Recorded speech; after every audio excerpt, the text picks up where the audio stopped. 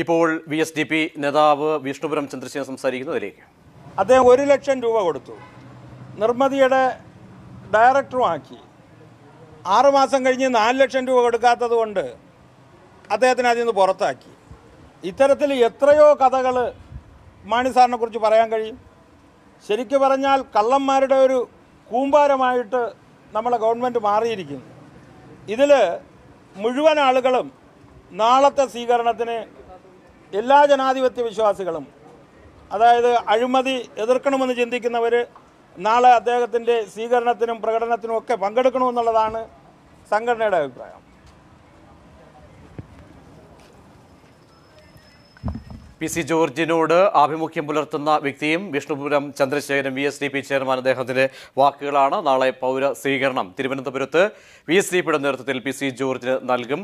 ഏറെ രാഷ്ട്രീയമായും ഒക്കെ തന്നെ സ്വാധീനമുള്ള മേഖല തിരുവനന്തപുരത്തു നിന്നുള്ള മേഖലയിലെ ഒരു മതസംഘടനയുടെ പ്രതിനിധി കൂടിയാണ് അദ്ദേഹം, ചെയർമാൻ കൂടിയാണ് അദ്ദേഹം.